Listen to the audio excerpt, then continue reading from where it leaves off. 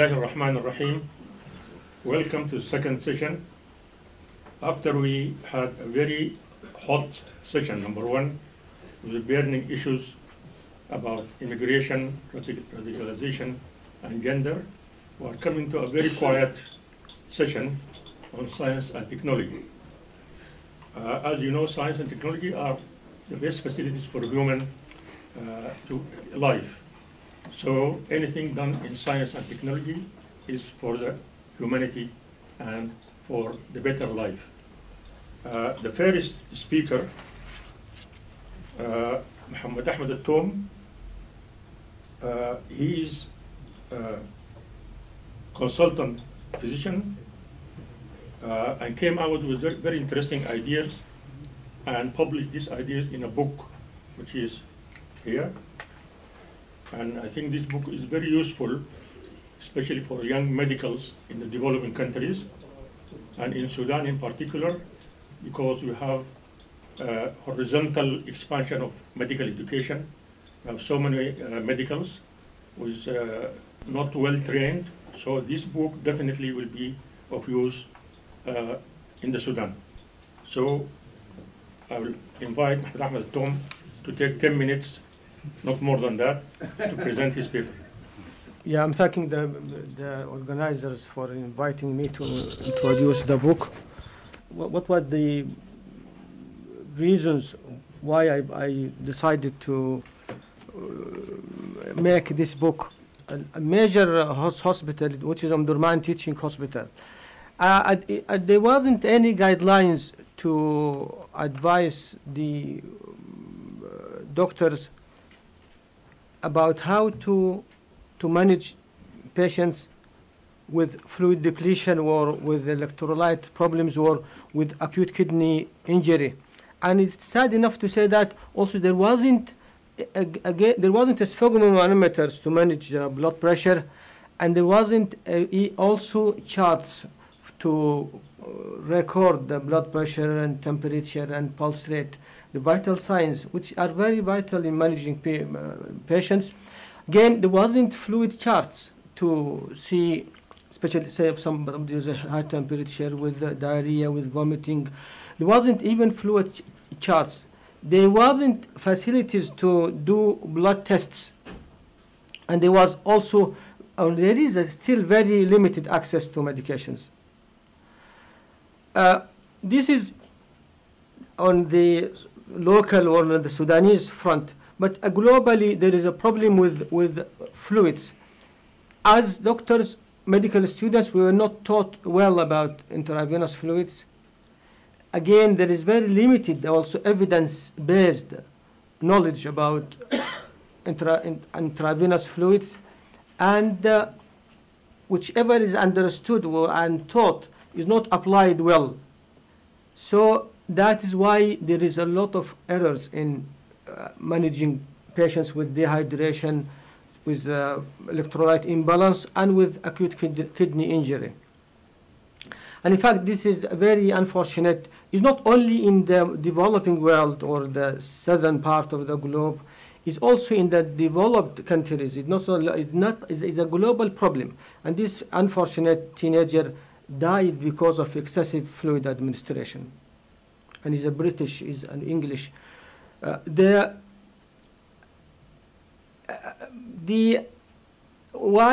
I took the adventure, in fact, we do have history, and probably the very first pilot in the history is from that part of the world. The phase two is the literature review, writing, and peer review. By the way, before, do you know who is this pilot?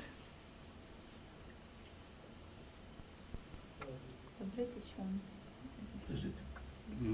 This is the very first in history in the 19th century. This is Al-Abbas ibn Farnas. He's an Andalusia. He's the very first person to fly, and he used that device, and he flew for about, I think, 9 minutes or so. So this is, we've got history again. And it was a the literature review writing and peer reviews are really very painstaking, very long path, very hard work. And when it comes to the peer review of there are about maybe 11 or 10 articles. Every article you need to get it peer reviewed by at least 1 or 2 or 3 or 4 just to give it the scientific value. And unfortunately, I'm sorry to say that this is a self-criticism, by the way. Nobody from the southern part of the world, of the globe, has responded, unfortunately, to when I submitted these articles to them to peer review them.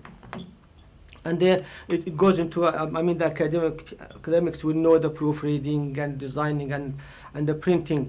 And when it came to that level, then I know Dr. Adel Dafa'allah is a friend of mine, and Dr. Mu'izz, or Mr. Mu'izz al-Siddiq, they introduced me to Professor Alam. And I would really acknowledge Professor Alam's input in making this book.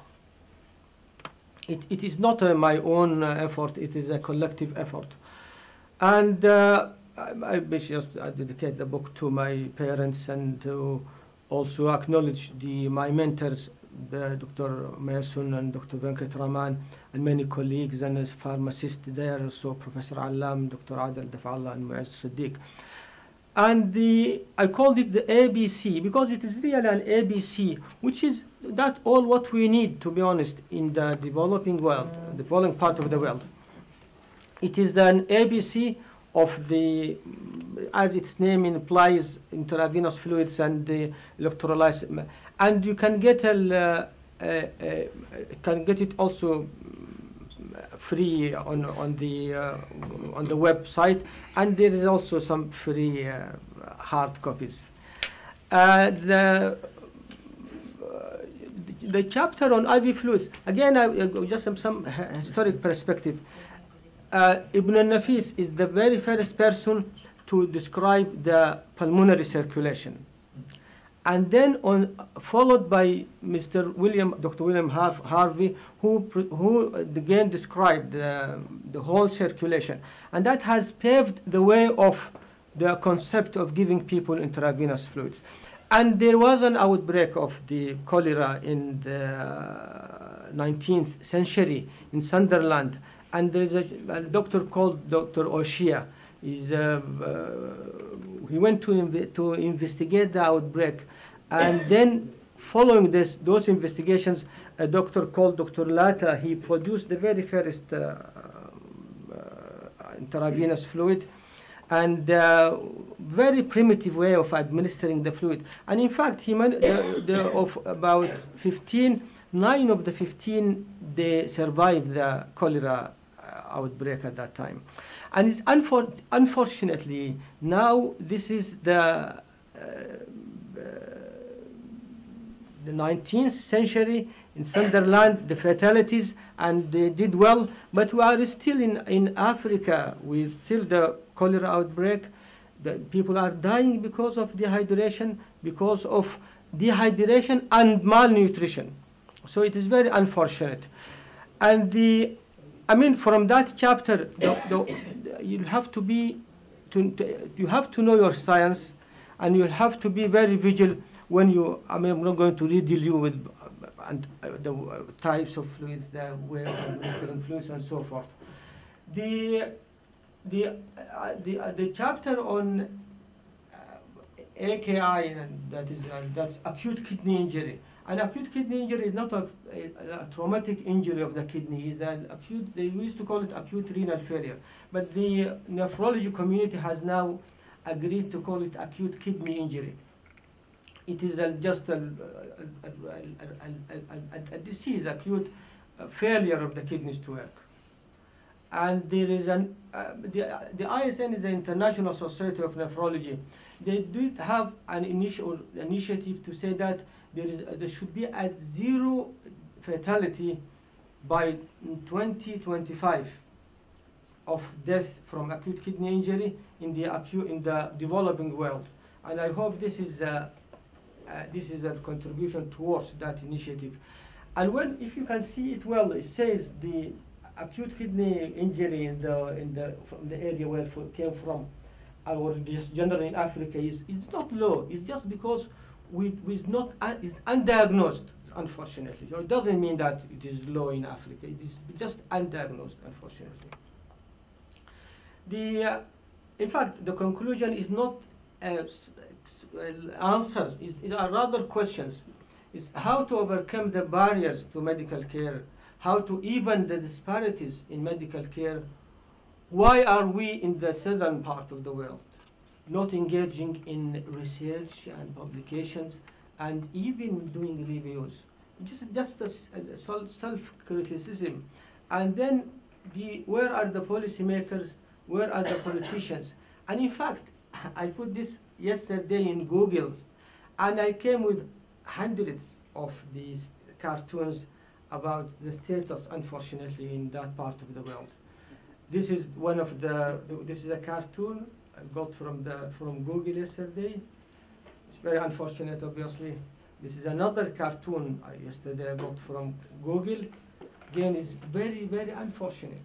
The policing or the health service is not that important, unfortunately, in that part of the world. And also, I got this yesterday from Google.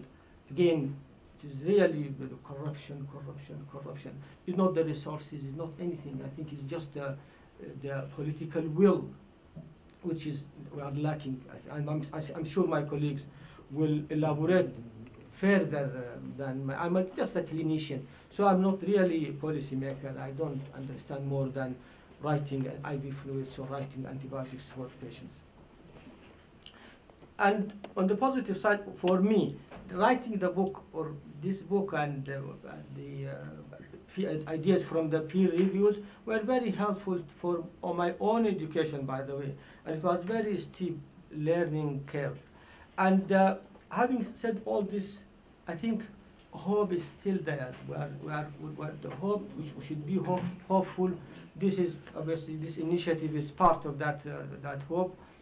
And I will really appreciate your comments and suggestions, especially the criticism and how to make it better for the second or the coming edition. And before we go to the questions and answers section, I would really want to thank everybody for listening and want to thank Professor Alam for his support all through the moral, the encouragement, and the financial support. Thank you to all. Thank you, Dr. Mohamed. You have taken 2 minutes more. But your subject is very interesting, so I'll give you 2 minutes more.